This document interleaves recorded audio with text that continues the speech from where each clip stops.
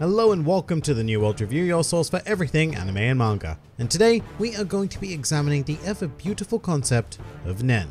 Now, Nen is the underlying power system featured in Hunter x Hunter, and is a force of versatility that can be applied to seemingly infinite outcomes, ranging from basic invocations to out-of-this-world maddening abilities. In fact, according to the fabric of Hunter x Hunter, the use of Nen, whether consciously or subconsciously, is responsible for producing exceptional individuals in this world, such as athletes and geniuses. As such, Nen is significantly more complex than most shonen power systems, but we're going to be doing our best to break it down in its simplest elements here, and then maybe later on we'll have a much more advanced video, but trust me, even the simple elements take a lot to understand. So Nen begins with the idea that every living being possesses their own brand of life energy, which is referred to as aura in the series. This aura is produced from all parts of the body via various aura nodes, and it has a tendency to flow together, creating a mass of traveling energy. However, this generally happens without the awareness of said living being, which results in a slow leak of aura escaping the body from the top of the head, which can be described as kind of like steam escaping from the opening of a boiling kettle.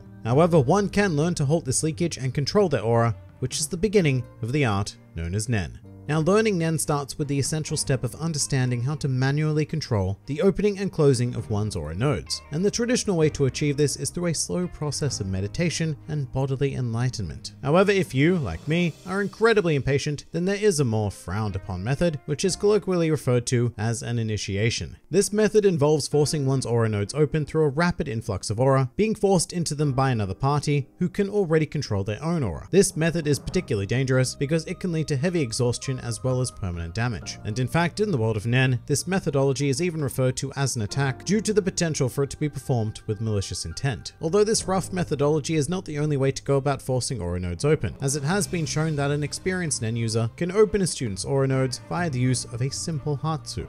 Now, what is a Hatsu, you ask? Well, that is a wonderful question. And it leads us to the Shingen-Ryu School of Kung Fu, founded by a certain Isaac Netero, and it teaches its students 4 major principles and applications of Nen, those being Ten, Zetsu, Ren, and Hatsu. And to go through all of those, starting with Ten, this is the mastery of keeping one's aura nodes open, but concentrating the flow of aura around the body rather than having it leak and dissipate from it. Due to Ten focusing on maintaining your aura, users of this basic principle will increase longevity thanks to the hoarding of their own life energy rather than letting it escape. Furthermore, Ten can also act as a very basic defense against emotional Nen attacks, as well as limited protection against physical Nen attacks. Then we have the next major principle of Zetsu, which takes this a step further and focuses on suppressing the flow of aura altogether by manually closing one's aura nodes. In terms of practical usage, it is generally performed to mask one's aura from other Nen users, as well as to increase your own sensitivity to the aura of others. However, rather notably, when a user is in a state of Zetsu, then they are at their most vulnerable, because they have no aura to defend them, and even the most basic of Nen-infused attacks or abilities can cause fatal damage to the unprotected minds and bodies of those engaged in Zetsu.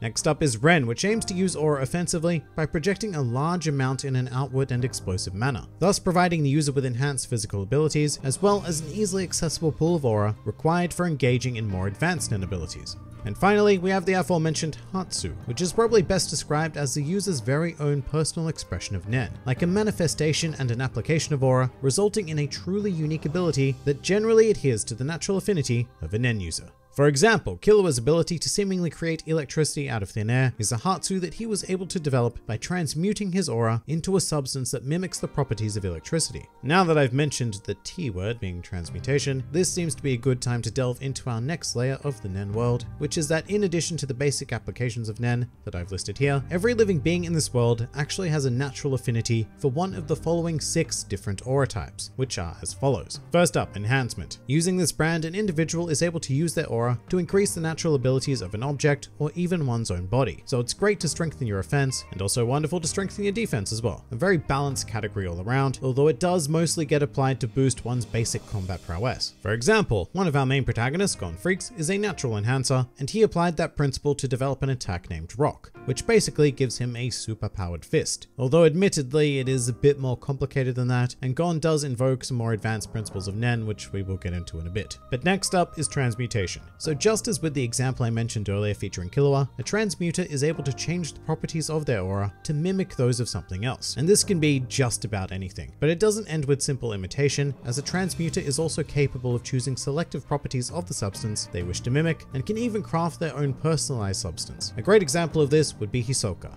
a natural transmuter whose bungee gum Hatsu is able to mimic the properties of both rubber and gum, although it is infinitely more flexible and sticky than either substance would be in reality. Moving along, we have conjuration, and practitioners of this ability are able to morph their aura into a physical and independent object according to their own desired laws and principles. Now, this can often be mistaken for transmutation, which I just went over, but the key difference here is that conjurers can create independent objects. And to illustrate this, Kite would be a great example, who invokes conjuration to create his weapons that spawn from his crazy slots ability that are put to use as independent objects, rather than a substance to be wielded as with transmuters. The next category is emission, and users of this type have easy access to detaching pure aura from their bodies, leading to a whole host of long-range Nen options. Furthermore, emitters are not to be confused with conjurers, as emitters are only capable of separating pure forms of aura rather than creating physical objects. And a cool example of this would be Razor, who rather simply emits a ball of aura and uses it as a long-range weapon / fun gameplay mechanic when engaged in a dodgeball match. The fifth brand is that of manipulation, and those considered manipulators possess the power to control both living and non-living things, including aura constructs. And all of this is accessible by applying their own aura. So basic applications of manipulation can be achieved by pouring one's aura into an existing object, not to be confused with one conjured by Nen. And to illustrate, we have Illumi Zoldic's needles, which are infused with aura and are then able to control individuals in a wide variety of ways upon insertion of the needles into their bodies. And just very briefly, mind control in general is a massive subgenre of manipulation and can be broken down into further subcategories that I won't go into here, but they include soliciting, coercive, pseudo-coercive, and the ever mysterious and longly worded diffusive induction type.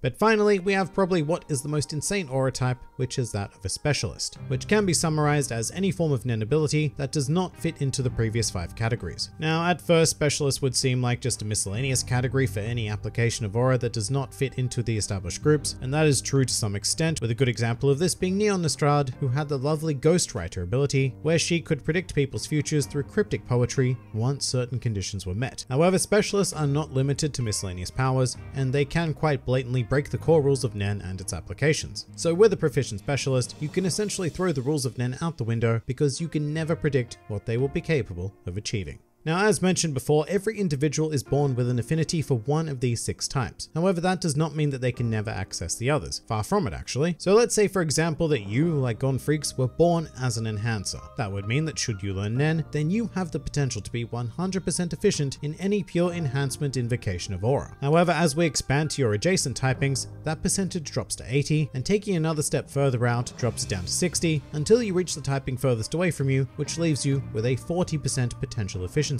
And all of this is true except in the case of specialization, actually. Because here's the thing, if you are not a specialist, then it is impossible for you to access that brand of aura. However, because Nen is a Nen, there is always a possibility of becoming a specialist later in life, with its 2 adjacent categories of manipulators and conjurers having the highest chance of doing so. But specialization aside, a proficient Nen user can more or less access every other brand of aura, but to varying degrees of success. And once again, you can see this in Gon, who is a natural enhancer, but also has attacks based on using its adjacent categories, being transmutation and emission. And with this in mind, using Nen immediately becomes a lot more complicated, because not only can you access every class bar specialization, but you can also use these aura applications in combination with one another to manifest a unique Hatsu, and in fact most experienced Nen users will smoothly blend any number of these disciplines together. For instance, Xeno Zoldic's Dragon Dive Hatsu is only possible through using emission to create the dragon-shaped aura, and transmutation to imbue it with its destructive properties. And then going even crazier, we can take a brief look at Kurapika's Judgment Chain ability, which is a combination of 3 different typings, being conjuration, emission, and manipulation,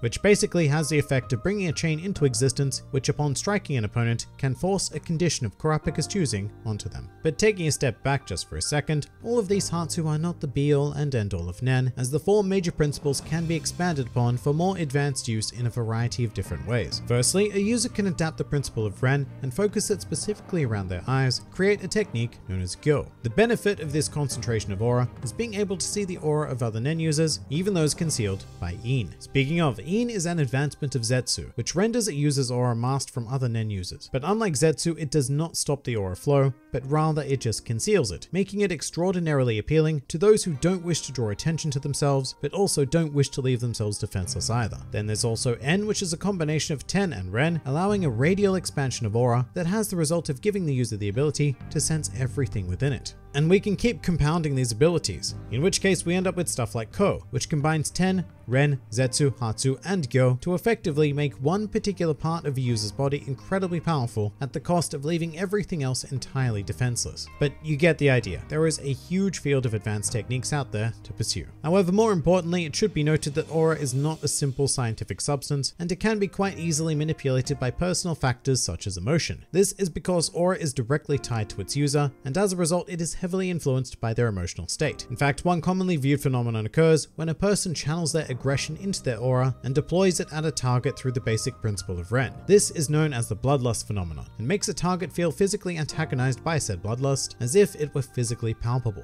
And desires like this can even subconsciously mold aura and bestow people with abilities that they never actively trained for, such as when Bisky became capable of changing her appearance through the simple but extreme desire of wishing for her body to change over a period of many years.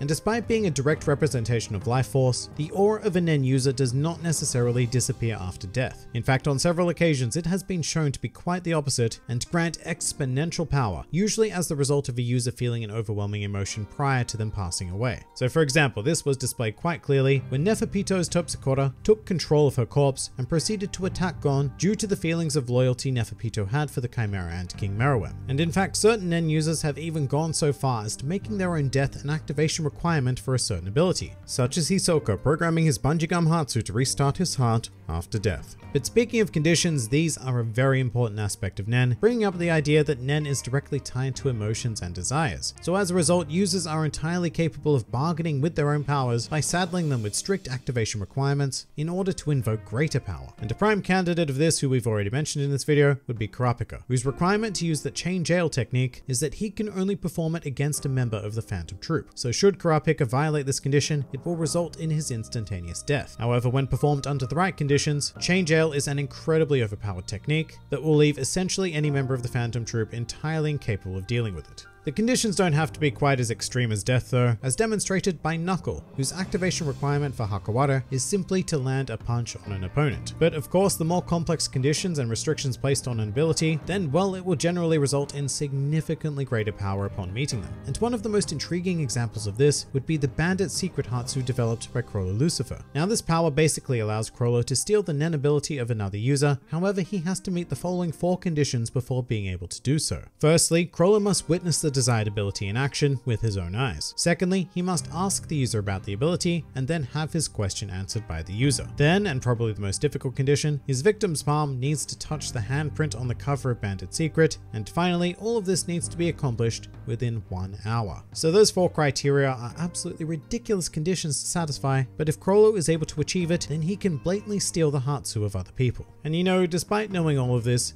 Nen is still an incredibly mysterious subject, and full of a lot of depth. So for example, while all Nen abilities are based on their user, this does not necessarily mean that all Nen abilities are unique, and there are a lot of recognizable subcategories to classify more commonly generated Hatsu, such as cloning, creating Nen beasts, Nen curses, or even exorcism. And honestly, these are concepts that require a ton of time to delve into, and I may make an entire video on them if all of you are interested to hear about that sort of stuff in a bit more depth. But as for right now, all I can say is that this series has consistently introduced new and interesting methods of Nen use. It is a vast well of infinite possibilities that is limited only by the needs and creativity of its user. And that very much makes it quite possibly the most versatile power system in all of fiction.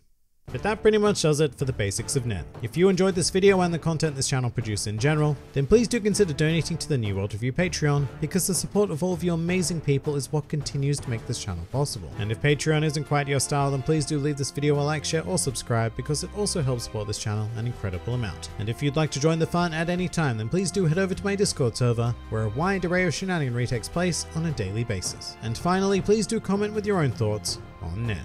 This has been the New World Review, and I'll see you next time.